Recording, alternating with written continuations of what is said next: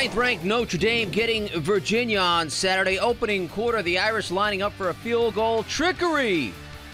Rashawn Kaiser shovels to Durham Smythe, and he takes it in for the touchdown. They fail on the two-point conversion. Irish up 6. Later, Notre Dame up 12-7. Virginia with a trick play of their own. Reverse flip to Matt Johns. The quarterback goes deep for Keon Johnson. 42 yards on that scoring strike.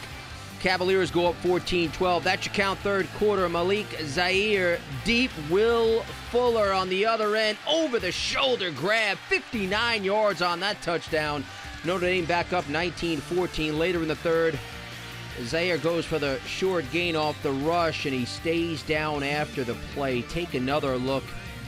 Kelvin Rainey landing on his ankle takes him to the ground, and Zaire would be done sideline for the rest of the game. Late fourth quarter, Virginia from the 1. Give it to Albert Reed, and he punches it in for the touchdown. Cavaliers regain the top side of the scoreboard at 27-26. Ensuing Irish drive, though.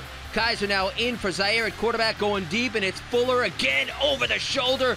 39 yards, and that is your game-winning touchdown. Notre Dame now 2-0 as they take this one 34-27.